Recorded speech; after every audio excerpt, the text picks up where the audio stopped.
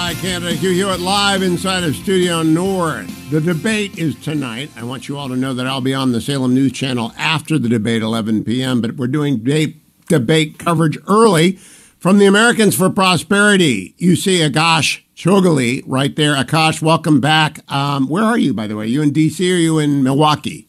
I am at my home outside of the D.C. area. Unfortunately, couldn't make it to Milwaukee with a newborn. But we've got a bunch of great events planned up there. Oh, you're going to use that baby excuse?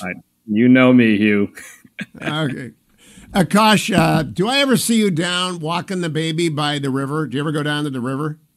Not a couple times. We have. But, basically, that frequently. park in Old Town is where every child under the age of 3 goes on the weekend. So I'll look for you down there, Akash. Akash, if you were running the debate tonight, I got AFP is a sponsor of my show, so I know what AFP would love to talk about: inflation. How would you frame the question for the debate participants? Yeah, absolutely. And so it's not just that we want to talk about it. The reason we want to talk about it is because Republican primary voters want to talk about it. We have knocked almost 3 million doors and phones. We have talked to nearly 3 million Republican primary voters this year. The economy is far and away their number one priority. The way that we would ask it, or I would ask it, is to ask what their plan is to reduce inflation. It's very easy to knock Bidenomics. We want to know specifically what is their plan to get inflation under control. And if we're getting into specific issues, the 3 I would point to are spending policy, the federal budget, energy policy, and then regulations in general. What is your plan to get those things under control to create broad-based prosperity? No, Akash, I talked to Brett yesterday, and I've been there, I've done that. You get 1 minute, 60 seconds, if you're a candidate, to answer any of those things. How do you communicate a policy that sticks and moves a voter? That's why they go to hot buttons, because you can't move a voter on inflation because nobody's in favor of inflation, right? And everybody's in favor of cutting spending. If you're a primary voter, and you're right, the audience is 30 million Republican primary participants. It's not the mainstream media. It's not Democrats, not even independents, so they get to vote in New Hampshire. It's the Republicans. How do you get them to believe you're the individual who will do the most on the economy? I think a simple plan to reform the federal budget. The process is broken. Frankly, the details don't matter in a 1-minute segment, but the entire federal budget process is broken. That needs to be changed. On energy, it's very simple. Let's embrace energy abundance. Of course, the Keystone Pipeline, but get rid of these ridiculous rules on permitting, for example. That's a very simple formula on energy policy. On regulations, I think you point to a couple clear examples. Labor is the one I always go back to. This administration has been very clear from day one. Their number one interest in labor policy is to enrich and empower labor unions. Our Republican presidential candidates' number one priority should be empowering American workers. Scrap these ridiculous labor rules that are worsening the job shortage, hurting workers and hurting employers. Now, I think you're acting as a debate coach here, but you haven't given them anything to say yet. I mean, one of the things that I saw in the AFP program that I would absolutely latch on to, I would repeal the Civil Service Reform Act of 1978, and I would end tenure for federal employees. And I would allow every single agency to fire 10% of their employees every year, no questions asked. That's what I would do if you want the government to become efficient. But no one ever says that because they want to tangle with the unions and they're afraid that it's boring. I don't think it's boring. I think everybody knows the government is there are 800,000 civilians working at the Pentagon. 800,000. Do you think people know that?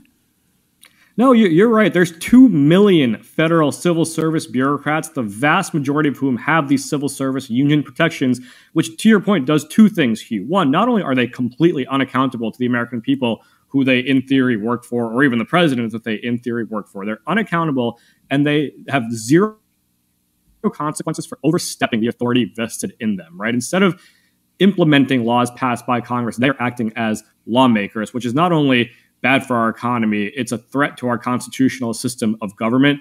I think that's a perfect example of something that the American people may not have heard of, but a Republican presidential candidate has a great opportunity to say. We talk a lot about draining the swamp and going after the deep state. Here are 3 very concrete things we can do. Repeal the executive order on federal unionization, get rid of civil service protections, and pass the REINS Act so that Congress has a say over major regulations. I want to pause here and drill down because candidates' teams listen to this show.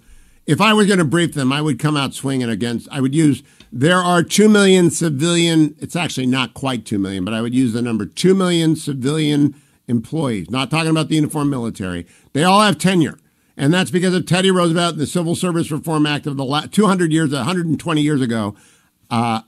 We need to repeal that. We need to go back not to a spoil system, but to an at-will department. Is your job guaranteed, Akash? Your job isn't guaranteed, is it?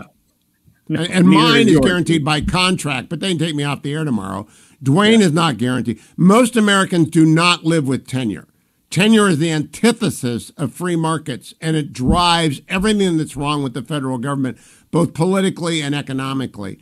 And if we could get these candidates to go after it, I think they would move the needle. Because the only people who like unions are people who are in the union. That's exactly right. And it's something that I think every candidate, Republican presidential candidate, the vast majority of Republicans in Congress agree when I go and talk to them and their staffs about this issue, but it hasn't been a priority for a long time. And I think that is what's changing, which is very encouraging to see.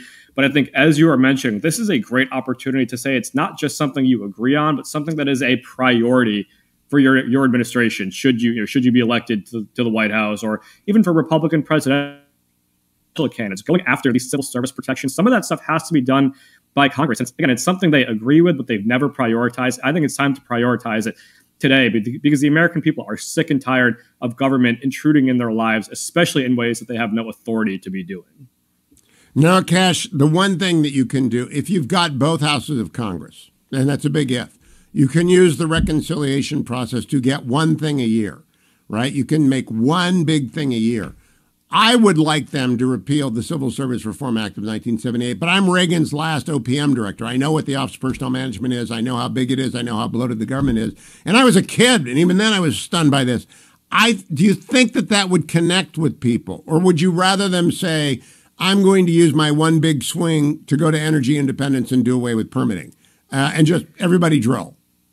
Well, I don't think it's one or the other. I mean, I think certainly there are things on energy policy that can't be done in reconciliation. And so insofar as we're talking about that reconciliation package, right, it's budget reforms, it's things with budgetary impact.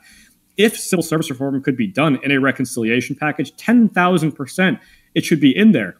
Maybe we don't get, the requisite votes required. I would at least love to have that fight, right? Make the Democrats on the left defend federal civil service, the federal civil service and federal unions and these systems that no other American has the protections of, against the regulations that are making their lives more expensive, keeping their shelves empty in grocery stores, and generally making their lives worse with things like, the mandates coming out of CDC and things like that. So I think Cash, I want people to know it can be done in reconciliation because it impacts the budget. If you reduce the federal government by 50% and provide the firing authority regardless of any other law, it gets into reconciliation. It passes the parliamentarian.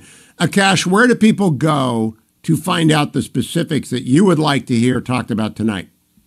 Absolutely. Our campaign we're running is called Prosperity is Possible. They can go to prosperityispossible.com. They can, of course, learn more about our organization, Americans for Prosperity, americansforprosperity.org. The formula that we're talking about, Hugh, is very, very simple. It's let's rein in reckless spending, free up American energy, and empower American workers. I think then you start talking about border security, education, transparency. There's a very, very small number of key issues that are not being talked about in the mainstream media that are dominating the conversations our teams are having at the doors and on the phones with Republican activists. That's what we want to hear this debate be about. Can my listeners join AFP? They absolutely can. We're a grassroots organization made up of volunteers like folks that listen to your show who are knocking doors, making phone calls, spreading the message, and holding lawmakers accountable. We're in 38 states now across the country, active in all 50. Now, I kind of think the debates always miss the opportunity for candidates to show that they know what they're talking about. Do you agree with me on that? They just never demonstrate capability. It's a difficult format to get into details, but I think to your point, a couple punchy details about real plans to rein in spending, secure the border, create education choice are things people are going to love to hear.